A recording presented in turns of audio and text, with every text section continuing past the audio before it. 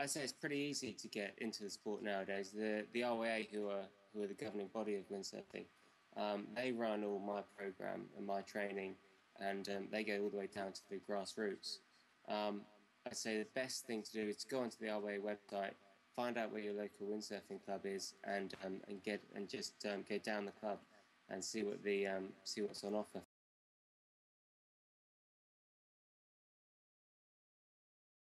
I've never sailed a boat or dinghy when I was growing up.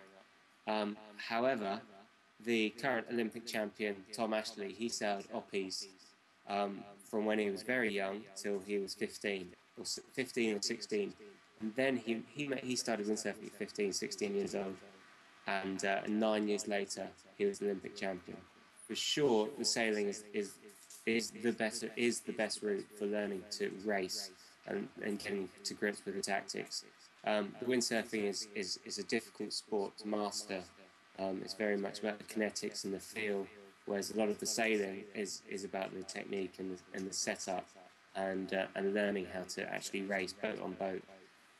So I think it would definitely be a combination of the two.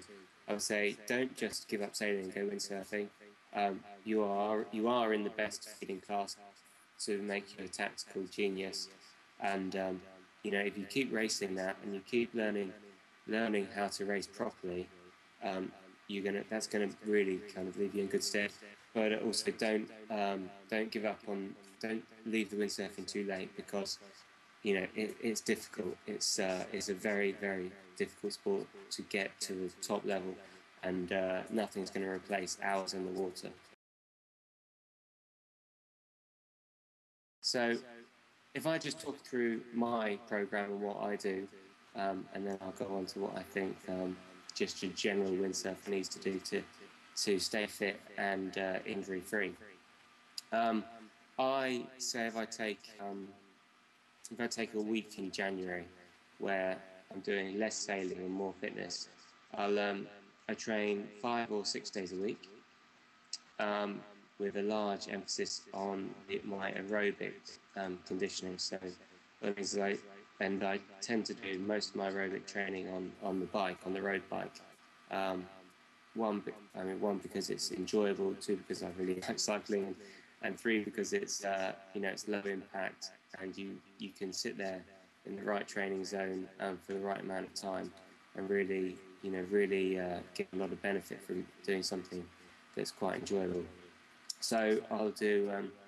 Say I have three different types of ride. I'll have my first and most important session would be the 2 hour ride, which is at 80% of my max heart rate. So my max heart rate's 200, therefore 80% is at 160. So on the bike, I'll have the heart rate on my bike on the computer, along with the power from the cranks as well. So I have my on the water windsurfing fitness, and then I have my kind of aerobic, what I call base fitness, and and then I'll do anything to do with the strength and conditioning in the gym, which is 2 sessions a week, and that's generally injury prevention type exercises, which I do with the strength and conditioning guy, um, and uh, and that kind of forms the basis of my program. So nothing really interesting. I don't really spend a lot of time doing any other sports other than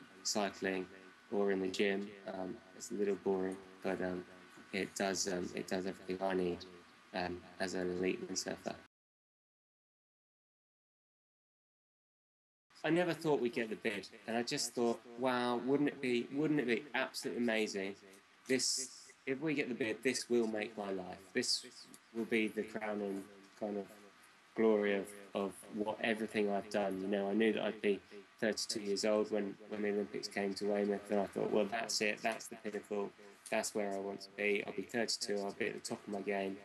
Um, I can, I can win this, I can win that Olympic gold medal, and I can win that at home in Weymouth.